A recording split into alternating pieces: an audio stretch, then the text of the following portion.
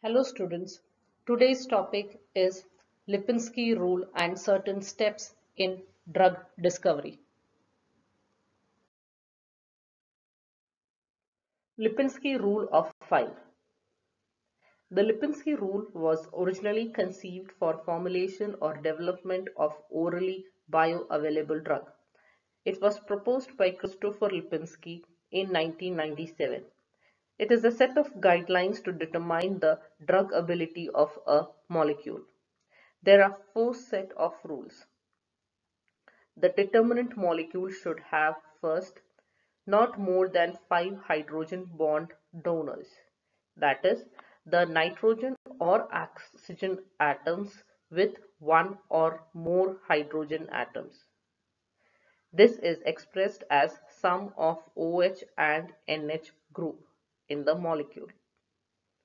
Second, not more than 10 hydrogen bond acceptors, that is, nitrogen or oxygen atom in the molecule.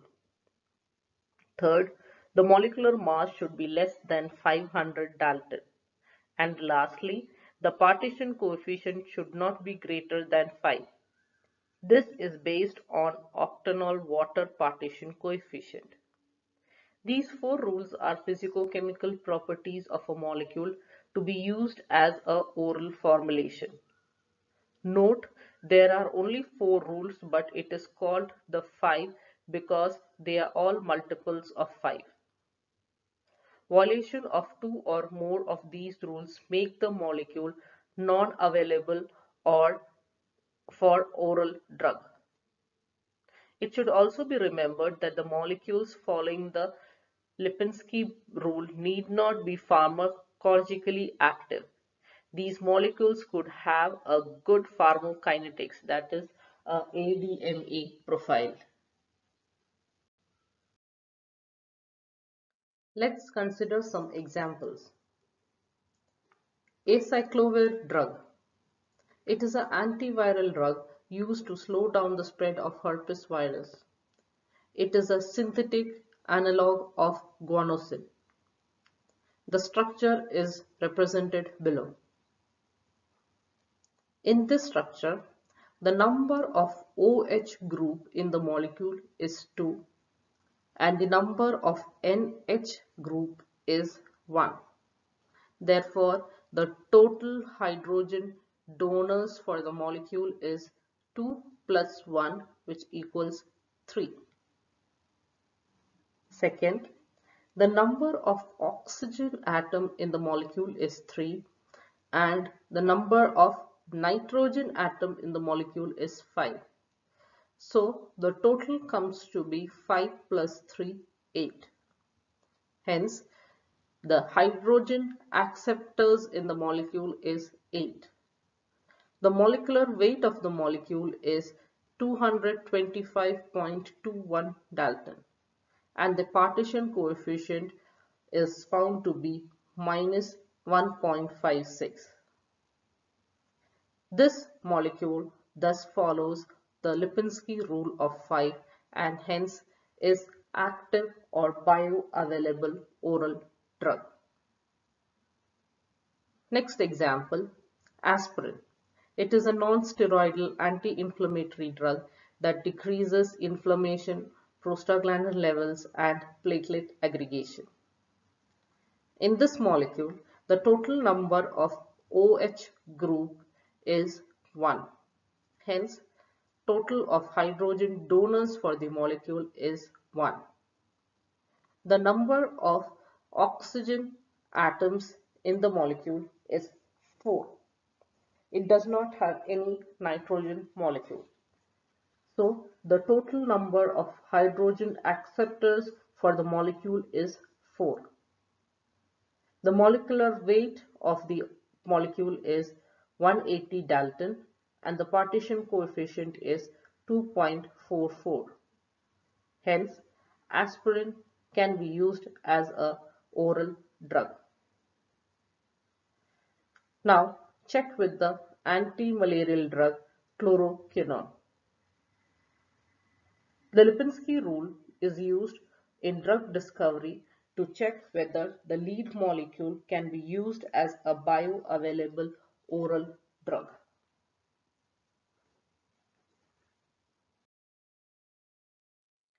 The drug discovery and development can be divided into four stages.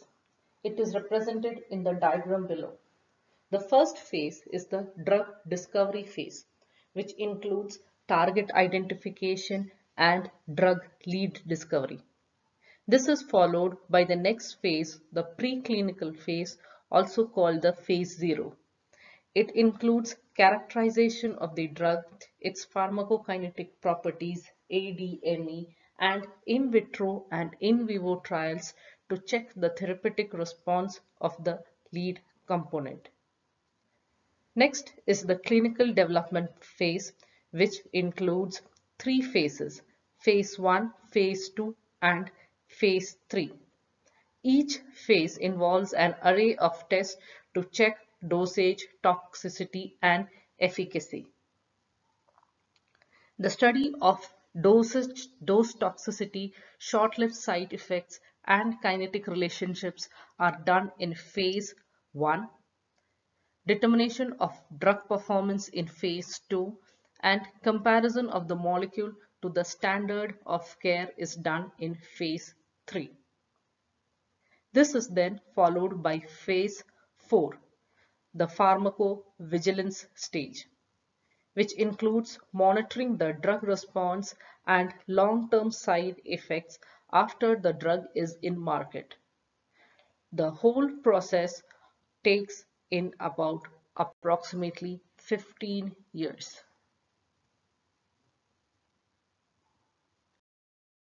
The drug discovery process involves target identification, target validation, lead identification, and optimization, preclinical trials, and clinical trials. The figure here summarizes the various approaches involved in each step.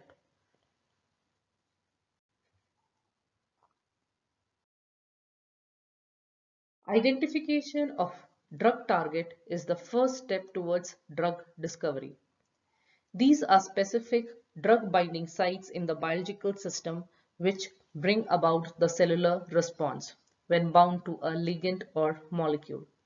We have studied this in detail in our earlier classes. Drug targets involve nucleic acids, enzymes, and receptors, which include ion channel receptors, G protein receptors.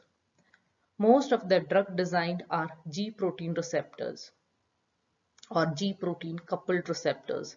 Example for diabetes, hypertension, several carcinoma. Target identification in modern times is done by use of computer-based softwares wherein virtual 3D images of the structure is created to bind into the binding site of the biological macromolecule.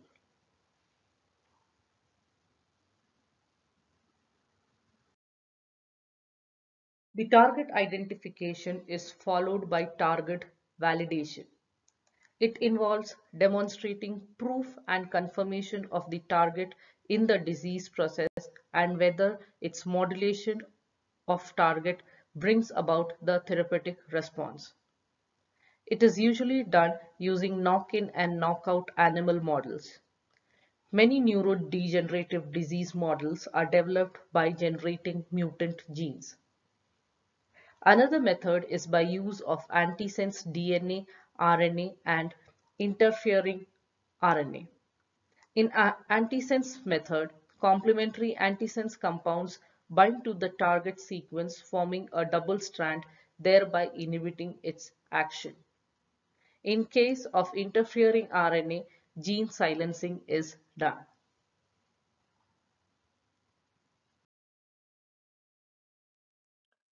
After the drug target is identified and validated, a look for candidate or molecules that can bind to the target site is initiated.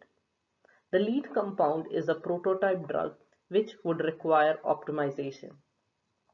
Traditionally, it was done by trial and error method, wherein random screening of compounds were done or by serendipitous method.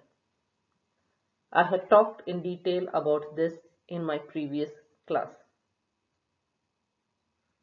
The other methods involve synthesis and isolation of the molecule, high throughput screening or HTS method, structural activity relationship by combinatorial chemistry, rational methods, and from database and data collection.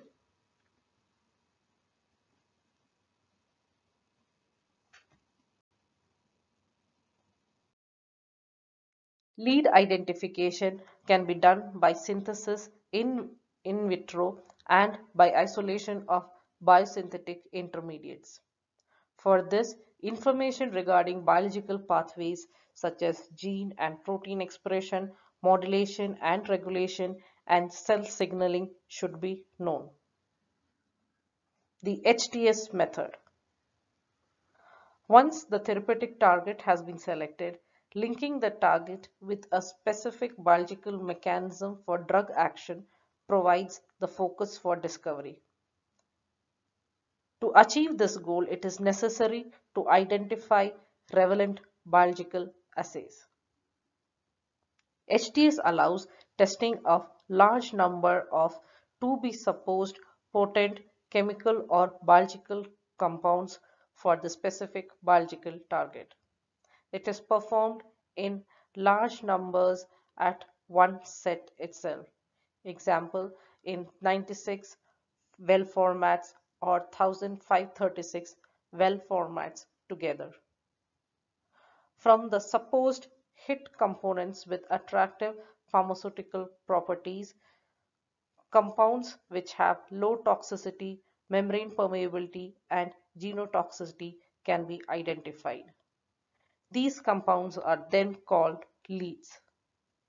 In the conventional method, hits have been found by screening, while in this method, leads are developed from hits by chemical synthesis. Hence, it is also called as hit to lead method. Lead identification by structure-activity relationship (SAR) involves the synthesis of a series of structurally related chemical compounds and testing each one of them to determine its pharmacological activity.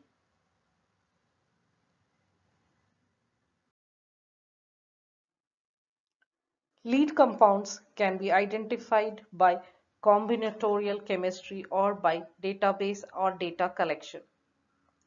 Combinatorial chemistry involves synthesis of an array of structurally diverse components called a chemical library through a systematic, repetitive, and covalent linkage of various building blocks.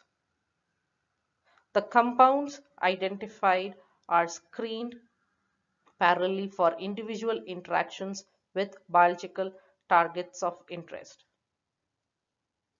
Next, database collection and data collections. This is by study of the NMR and X-ray data of the molecule, publication or research work studies, patents, and works on biological activity. The rational method of designing involves two major types: ligand-based drug designing and structure-based drug designing. We'll study about this in detail later. Lead molecule optimization method can be done by SAR method or by computer-aided method. This aims in synthesizing the compound's new analogues with improved potency, reduced side effects, increased selectivity and stability.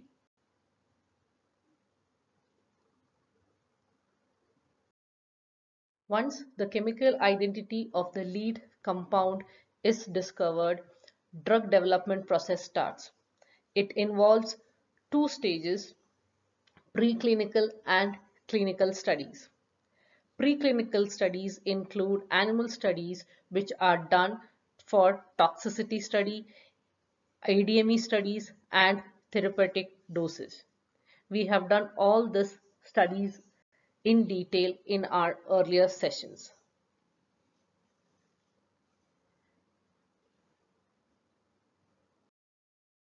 Next class, we'll start with the clinical phases in drug development. Thank you.